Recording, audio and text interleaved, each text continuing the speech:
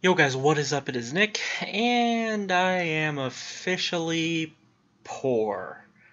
Bought Vontae Davis and do this elite Colts collection, but I officially have 289 coins. I started the day at like 650, but you get some players, you lose some coins, make 15 back right there. Get this Captain Andrew Luck and the Muttmaster Colts collectibles, so let's throw those in. I think I'm just going to do these in order from now on, and I think, well, actually no, if I get through the 49ers and still don't have any coins, and then I get all the way through I'll do the Giants because I don't have to buy an elite player.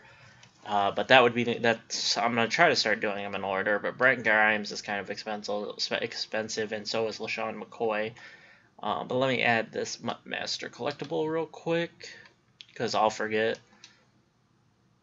Come down. Colts. I'm gonna need elite badges now too because I'm out of those. Unless I can luckily pull one, which that would be really nice. I need to make some coins this Friday when I open up that bundle. I'm going to really need to make some coins. Let's see here. Quarterback. Elite. Colts.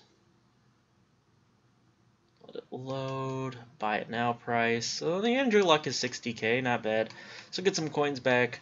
I'll put it up for like 55 or something like that. We'll throw that up. I also bought the Dominique Raiola for my team, the whatchamacallit, seasoned veterans.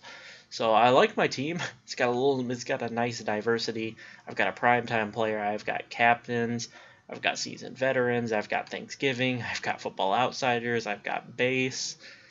On the defense, I've got flashback, most feared captains, BCA. Team of the week. Got a nice little, got some nice diversity on my team of cards, so it's pretty cool. So, but let me throw this bad boy up on the auction. Captain Andrew Luck. If I do need coins, I can always just throw this Julio up. He's like 90k, and I don't really need him, but for now, I don't need coins, so right now I'm just gonna keep trucking along. We'll get my master here. I have no problems. I don't know. It'll have to depend. Depending on how low I get on coins or if I'm struggling with coins, I might buy another bundle, but the one on Friday I'm hoping to be my last one for a while, and then I hope to get my master and then, be over 1 million again and be able to have this team.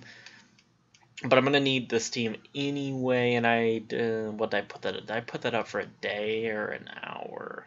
Because I need to put it up for a day because it's 2 a.m. and I'm going to go sleep. But these videos won't be up till tomorrow on Thanksgiving, so happy Thanksgiving, guys.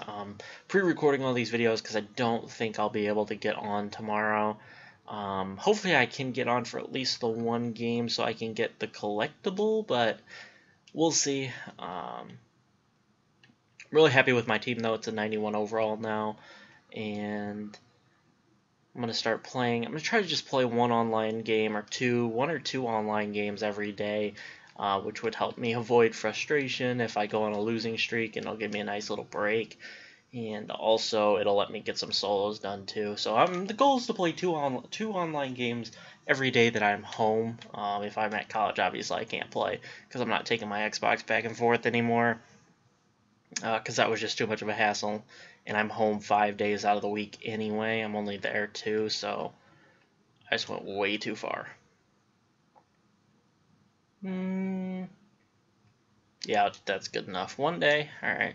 Hopefully it sells overnight or tomorrow, and gives me a little bit of an infusion of coins and gets me up. What'd they get me? I get like 50k out of that. Or 6. No, wait.